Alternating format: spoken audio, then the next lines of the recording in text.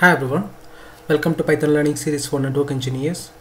This is the third video in IP address module. Here in this video we'll see how to get input from user and validate against the subnet and create a list of IP address, valid IP address input from the user. For that I have a file here 03 validate IP with subnet, and here I'll import IP address module first.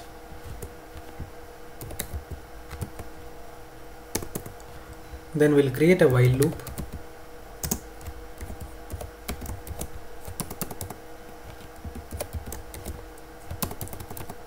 While true, then introduce a try and except method for handling the errors.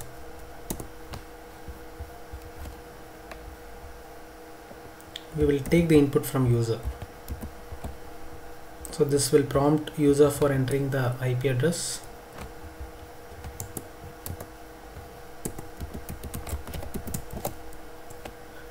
And we will have an exception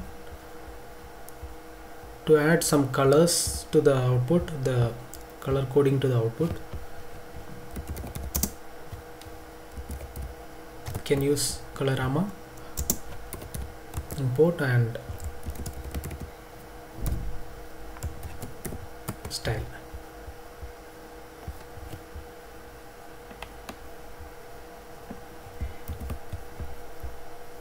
And for the value error,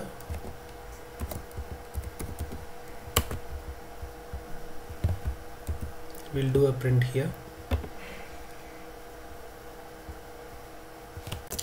Here we'll write one exit condition also, so that if user gives exit, then it should come out of the script. So if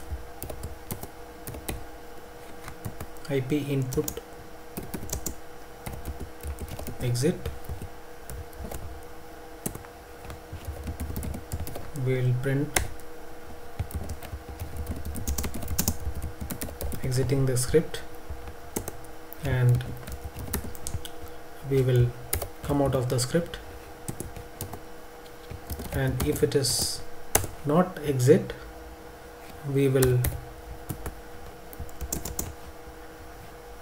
try considering this as an IP address input from the user. IP underscore address IP input. Let us try running it. So here we are getting invalid IP, and color you can see it is red color now. And if I give exit, this will come out of the script, and let me try giving a valid IP. So this is taken. Now we need to validate this against a particular subnet. So we will consider 192.168.0.0/24 as a valid subnet, and here we will create one list as well. So whatever input we are giving, we will try logging here the valid output subnet. So I'll create one IP list here.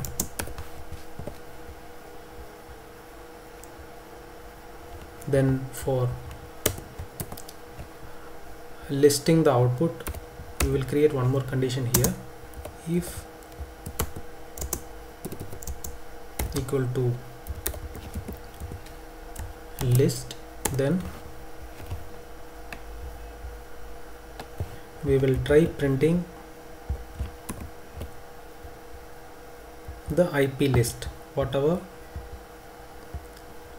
we have created. Now it is not appending any data to IP list. We will write logic for that as well.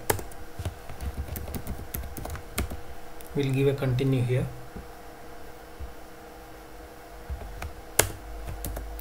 and here we need to add one subnet.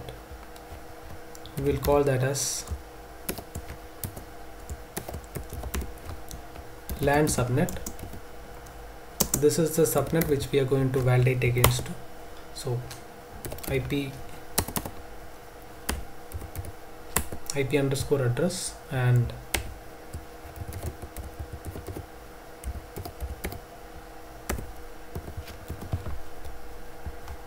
So now we need to validate against this subnet.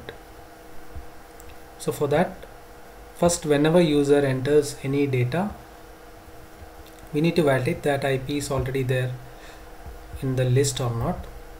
If it is not there, we need to append to this list, and then we need to validate whether the subnet whatever user is giving is part of this list. The IP whatever user is giving is part of this subnet. So for that, let us write a condition. If IP input not in IP list, and if it is not there in this list, and if it is part of this subnet, we need to append. These only if it meets these two conditions we will add into the list, like if it is not there in this list and if it is part of this subnet. So we will write one more condition here. If IP input in LAN subnet, we have these two conditions met, then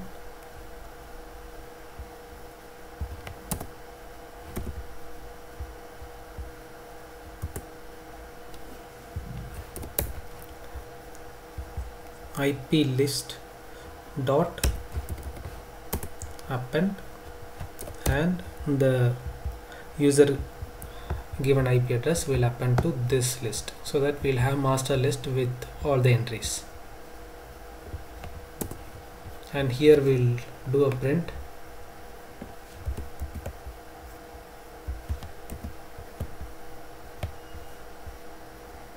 So here, if it is a valid IP within this subnet, and if it is not already there in this, we will say okay, value accepted, and IP address, the input whatever user has given.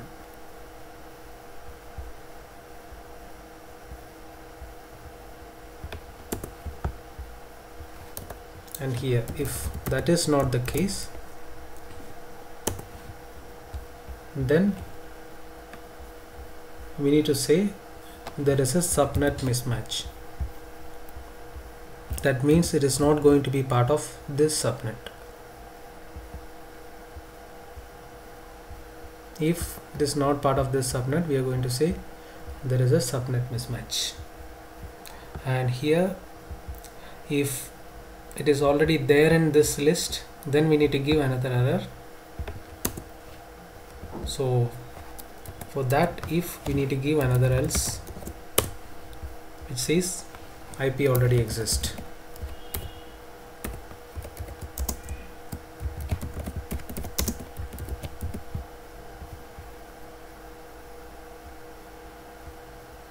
Now let us try running it. Now this is prompting for IP. I'll give 1, that is an invalid IP 1, and here this also says it is an invalid IP.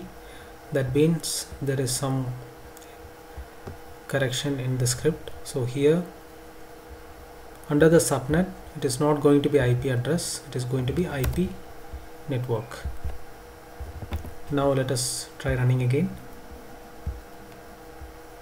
1.1.1.1, and here now this is considering as a valid IP, but it is not in the specific range.